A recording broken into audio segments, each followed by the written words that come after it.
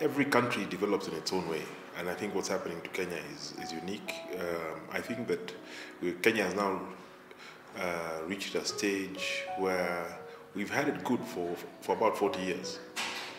There are many issues that we should have dealt with. We're very lucky people as Kenyans. We have a beautiful country, beautiful weather, the best weather in the world, and very good people. You know, we're not inclined to take up arms against each other, kigafla, as people say.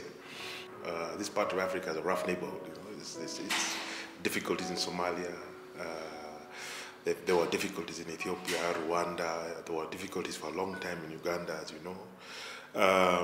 And you know, we took that for granted as Kenyans, and perhaps we took it for granted for too long.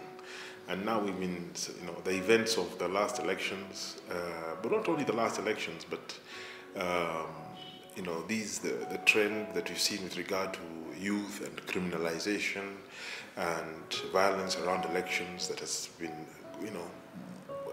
bubbling since the early 1990s, that came to a head in 2007, has caused us, some of us, I would say, especially to snap out of it and into a new reality. So we're blinking in the sunlight. We're like people who've been wearing shades for 40 years, and somebody's taken off the shades.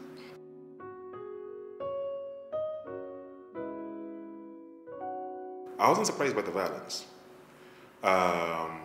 because ever since the reintroduction of multi-party politics, we've had violence of one kind or the other.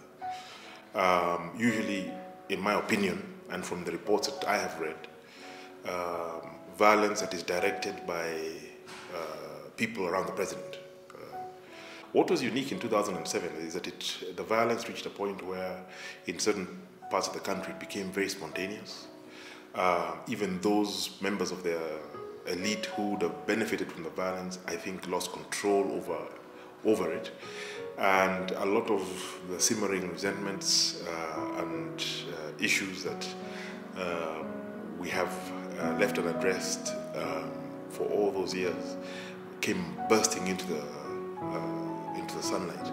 So that was the shocking element. The violence itself was not shocking. What was surprising was the extent to which it was spontaneous and self-driven in certain parts of the country. Usually, violence in Kenya radiates outwards from State House.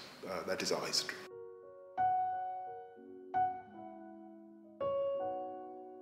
It's possible for people to talk themselves into a war, where you make it a self-fulfilling kind of thing, where everybody says, oh, 2012 is going to be worse than 2007, because we haven't done this, we haven't done that. But the only people who can stop it is us, as Kenyans.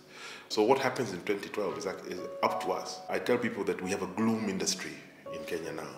It has become a fully fledged industry. It's well funded.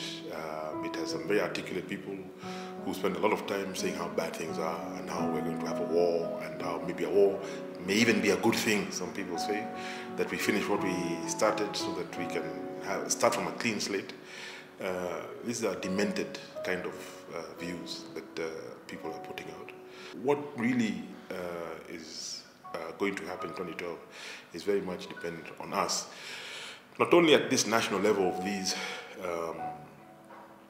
of the government, and its task forces, commissions, and all those projects that we hear about and read about, but what we as Kenyans do between each other.